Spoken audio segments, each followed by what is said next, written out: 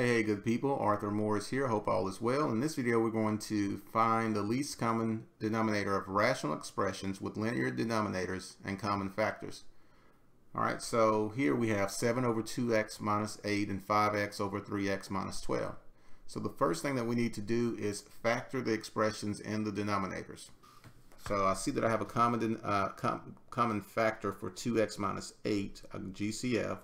So I'm going to factor out the GCF of 2, divide each one of those by 2. That gives me x minus 4 in my parentheses. So 2 times x minus 4. Alright, and then 3x minus 12, I have a GCF of 3, so I'm going to factor out a 3. And that leaves me with x minus 4 in my parentheses again. Okay, so for your least common denominator, each factor that you see must be used at least once. So we have 2, 3, and we have x minus 4. All right, so 2 times 3.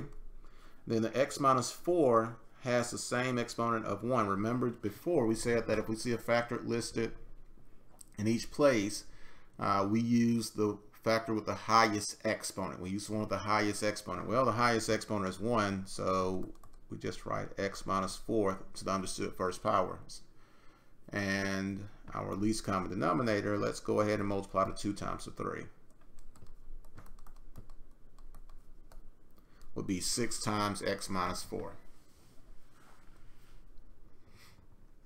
Okay? So again, each factor that you see in your denominator must be used at least one time in your least common denominator. If you have the same factor in both denominators, you look to see where the highest exponent is, and that's how many times you use it in your least common denominator. Alrighty, good people, hope you found this video to be helpful, and I will see you on the next one. Thank you.